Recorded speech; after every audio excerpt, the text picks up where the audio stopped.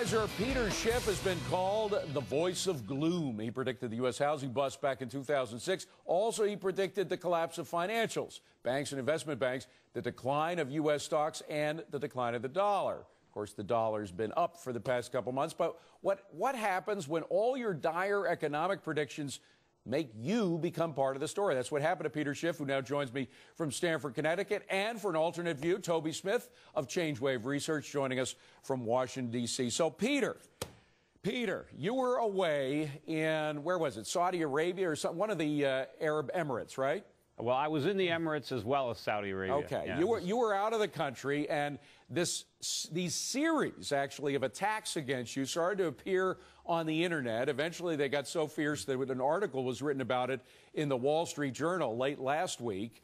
What were these attacks about, from your perspective? Yeah, well, first of all, Europe Pacific Capital is a brokerage firm, and I'm a stockbroker, so I don't manage any money. There's no funds here. There's no discretionary accounts. I have over 10,000 accounts. They're all unique. I mean, some people started with me 10 years ago. Some people started with me yesterday. Some people have small accounts. Some people have large accounts. People have different objectives. What happened is somebody on the Internet, gets a hold of an account where somebody came in right near the peak of the market in 2008, near the low in the dollar, bought a lot of resource stocks, and those are the sectors that got hit. So the guy's account is down pretty good, and they're trying to draw inferences between all of my accounts, trying to say I manage this guy's account, and this is how poor the performance was. Well, it was more than that. Hold on, Peter. It was actually more than that. That's part of it, but another part was they were trying to discount a lot of what you were saying on the dollar, on what's going to happen in the future in America, et cetera.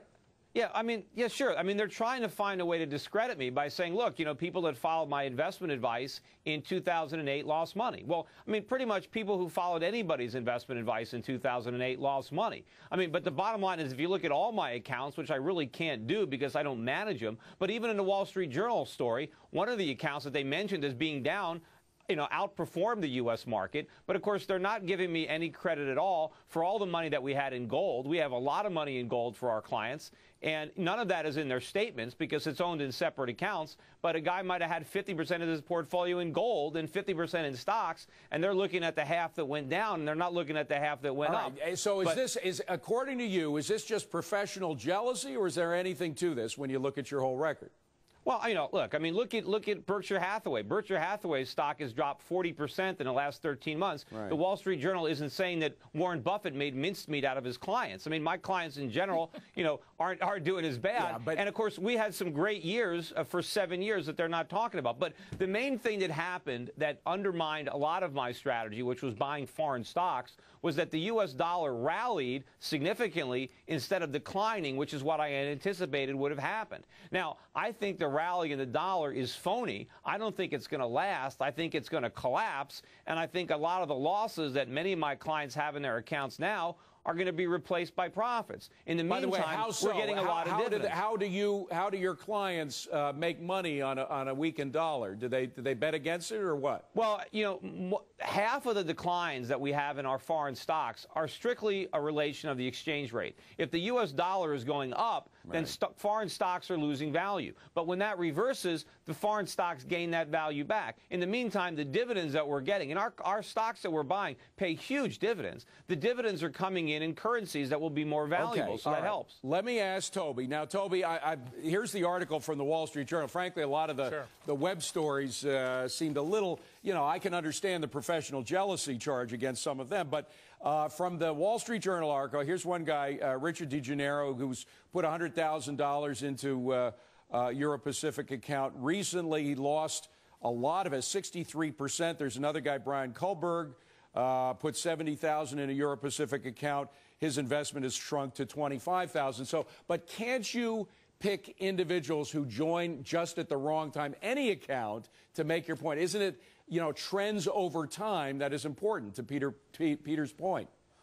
Well, I'm a little, confused. I'm not certainly here to bash Peter. I think there's two issues. One is, Peter and I have appeared on television, throughout the years, and one of the things that I believe, and I think is in fact has been truthful, is that if he was going to be right about the demise of, United States economy, then the absolute wrong strategy would be to assume that China or Europe or other countries would not be similarly consumed, number one. Number two, when you looked at the banks, for instance, of Europe, as we've done over the last couple of years, the banks in Europe are in worse shape than American banks are because not only do they have all the crap that they bought from America, but they also have all the loans they've made to Europeans. Yeah. So I just don't think the strategy works, number one. Number two, what I'm more concerned about is when Peter comes on and says, hey, these guys have brokerage accounts, I don't manage their money, et cetera. Well, how do they buy the stocks, Peter? You give them some advice, right? And then they buy stocks. Right, who buys the stocks? Do they do that, Peter. Or do you?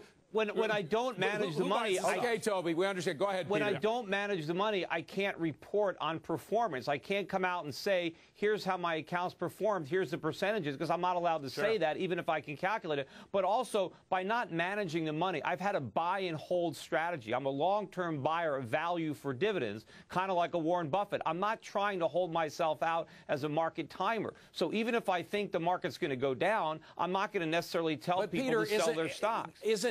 Even if that's true, isn't investment always, doesn't it come down to a matter of timing? Well, not if you're buying stocks that are paying 8 or 10% dividends. Now, if I knew in advance that the decline would be that large, then obviously I would say let's get out and come back in. But you never know that in advance. And, you're mentioning about banks. I agree. I don't own a single bank. I didn't buy any foreign banks because I knew they were loaded up with U.S. debt. And my whole idea that the foreign markets would ultimately benefit was not that it was going to happen immediately. I'm investing for the long term. I'm investing for the way this is going to finally play out. And I think ultimately the best thing that can happen to the global economy is that they stop propping up the American economy. And that is happening now. But the main problems that our creditors have is that they loaned us money.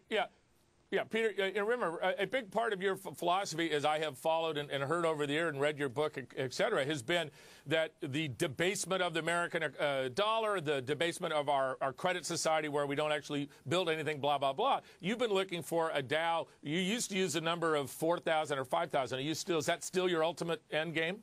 Well, my ultimate end game is for the Dow to be worth about 1 ounce of gold. And right now the Dow is worth 8.7 ounces of gold. It continues to fall. It was at 43 ounces of gold when this bear market started in 2000. Right. And I think the Dow is falling down to near 1 ounce of gold. It might not get to 4,000 nominally because, unfortunately, the government is creating so much inflation to artificially pump up this economy that prices might not fall that much. Hey, guys, we got to wrap it up. We got to wrap it up. But, Peter, I just got to ask, have clients pulled out as a result of these rumors, the articles, et cetera?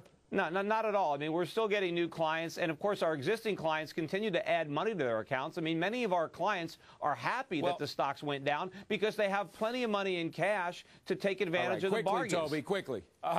Well, David, you can tell Peter out there what we told you to do in January. And by the way, if you think the markets are going down, you don't have to be a timer. You can make investments that go up when the markets go down. I think there's other ways to play it than sitting there in losses for years and years. But that's it's not going to be years and years, Toby. The one thing we've learned from Bernie Madoff is you got to diversify. Even if you think one guy is enough to get you in a lot of places, put your money in a lot of different places you trust. Peter, Toby, thank you very much. We'll see more of Toby in a minute.